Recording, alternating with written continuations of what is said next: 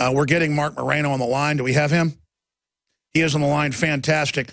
We're going to play David Knight's piece that he did. As I saw it in the news today, he did this piece last week for the Nightly News. We never aired it here on the radio, pointing out that a gallon of water is now more than a gallon of gasoline, to show you how they have artificially deflated the prices absolutely massively. So we're going to be getting to that report and then into the final segment in Overdrive. David Knight will be here getting to your phone calls. But now Marc Morano joins us. Marc Morano, of course, formerly worked in Senator Inhofe's office. He heads up Climate Depot. He's advised Congress on supposed man-made climate change. First it was global freezing, then global warming. Now it's just any change. And the NPR and others are saying, hey, the Republicans now admit man-made climate change is real. Well, not really. They said climate change. Well, they had to vote because there is climate change. And that was attached to the Keystone Bill. Marc Morano of ClimateDepot.com joins us for 10 minutes. We appreciate him coming on short notice to decipher exactly what happened. I mean, to me, this looks like a classic manipulation where, okay, you want us to try to pass this bill? Fine, just add on to it that you agree that man-made climate change is real, but the bill will say climate change is real, which of course we know it's changing, just not man-made. It's always changing. And then they can run around and lie and act like every scientist agrees and even every Republican agrees, 98-1. Is that a correct analysis, Marc Morano? Yeah, that is. Senator Inhofe, I thought, did brilliant tactical maneuver. The whole vote was nonsense. It was just a diversion. Bernie Sanders came up with it originally. Senator Whitehouse from Rhode Island was involved. They were just trying to, in their minds, embarrass Republicans into being called deniers of global warming. But as you pointed out, it's perfectly acceptable to say climate change is real. That's all the Earth's ever done in its entire history is change climate, and it's a meaningless thing. And they actually had a vote that was 50-49, and I think 5 Republicans, people like Susan Collins and Lamar Alexander and Lindsey Graham, voted on this, and that was that man-made causes are causing climate change. So we have at least 5 weak Republicans. All the Democrats voted for that, and this is going to be a political football, especially after President Obama's State of the Union. It certainly is. We've been having a lot of successes exposing the fraud, but it seems they're doubling down, and I noticed a record number of private jets flying into Davos with them running around chirping that none of us should have a carbon footprint and Africans can't have heating. This is really hypocritical, isn't it? Yeah, and in fact, I just went to the Peru UN Climate Summit back in December, and it's literally 10,000 people. They call it a traveling village of UN delegates, bureaucrats, world leaders, celebrities, and just about anyone else, billionaire green investments trying to suck more money off government nipples. That's what they do. They come in private jets. Leonardo DiCaprio typically shows up. Al Gore shows up, and it rotates around the world. The frightening thing we're facing now, Alex, is the science is on them. They're reduced to claiming things like hottest year, which was just total and absurd nonsense. And we had scientists saying this was misleading, this was lying, NASA was caught lying, this was deception. And President Obama is going full steam ahead, and the Republican leadership is now entertaining the idea that they're only going to talk about regulations and economics and not deal with the science of global warming, not challenge the science. Led by Lindsey Graham, they're going to talk about just, essentially saying Republicans need to come up with a solution to global warming. And leading the charge on all this is Mitt Romney, who came out yesterday once again sounding like Al Gore, saying that global warming is a very serious problem. So, and we have Chris Christie, who's probably one of the front runners, and his own EPA is praising President Obama's EPA climate regulations. So, sure. Christie, we have literally won every battle of global warming skeptics in this battle. But because of President Obama's sheer audacity in doing these executive orders and now doing a UN treaty without consent of the Senate, they're talking about a ratification process that will not involve a Senate vote because they're going to ratify it under a 1992 disastrous UN treaty that was done under George H.W. Bush. And by the way, anyone who thinks we need a third Bush in office need to look at nothing less than the global warming record of the previous 2 Bushes, and you know this too well about their whole globalist agenda. especially when it comes to the United Nations. George W. Bush sent a delegation every year to the UN conferences. George W. Bush rubber-stamped the UN climate reports. He rubber-stamped the UN negotiating process.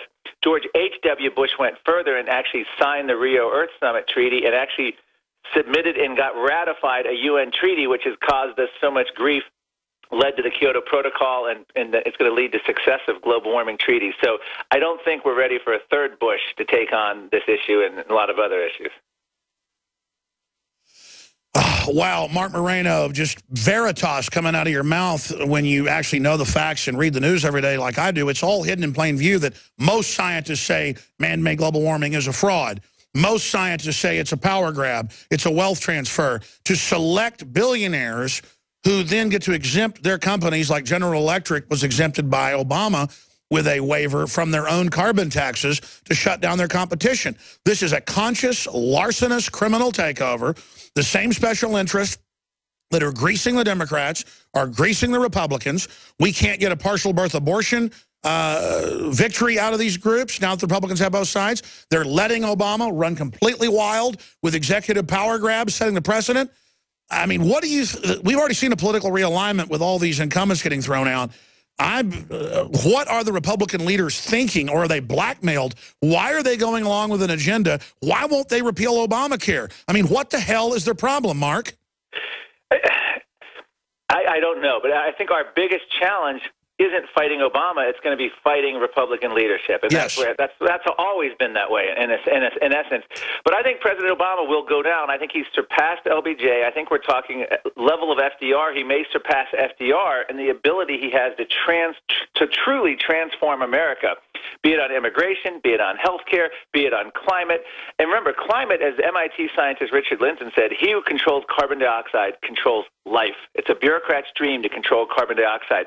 It affects every aspect of our life. Japanese government telling citizens to go to bed an hour early. The German government doing PSAs telling people not to have sex in the dark to save the planet from global warming, not to turn the lights off when you make love. It's about teaching you to have less so the ruling class of collectivists can have everything and giant palaces and mistresses and huge jet aircraft, and then we have nothing, and austerity is so sexy and cool. It's the total totalitarian wet dream. It is, and they're talking about a CO2 budget for every man, woman, and child on the planet. They're talking about CO2 budgets issued by your employer, which will have to be surveilled. That'll mainline NSA spying. Yeah, and they've already had in California proposals to regulate your home thermostat, just like that. What the TV show, The Outer Limits. You are not in control. They've talked about that. They've affected our dishwashers, our washing machines, our light bulbs. This is their excuse to roll out the smart grid spy system. In closing, Marc Morano of ClimateDepot.com, you are the global expert on fighting. Lord Monckton is the global expert on developing a lot of the scientific reports with scientists. As probably the leader or co-leader of the resistance to this evil, what do we do? You've got 3 minutes. Well, right now we've got to keep the Republican Party from committing even further climate suicide. What we historically have, Republican Party has picked the environment.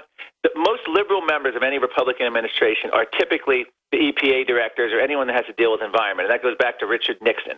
In fact, it's so bad that all former Republican EPA directors testified on Capitol Hill that they supported Obama's global warming regulations. And that's the problem. Even in the Senate and the House, Republicans are always willing to throw out environmental regulations. The left knows this.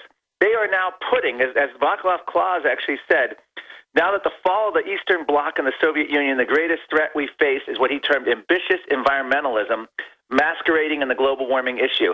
Republicans have to wise up. This is the issue that's going to define freedom in the 21st century. I agree. It's a bigger threat than radical Islam. It is the global takeover threat. It absolutely is, because they're going to justify, as I said, when you control CO2, you can control transportation, waterways, the air, regulation, airlines, your home energy use, every appliance you can imagine. They have already statutorily killed the American SUV. Americans just don't realize it yet. We're already talking about massive influxes of aluminum SUVs coming in, the body-on-frame disappearing, an aluminum Jeep might be coming in a year or two, all because of global warming regulations. Everyone's seen those global warming stickers on new cars.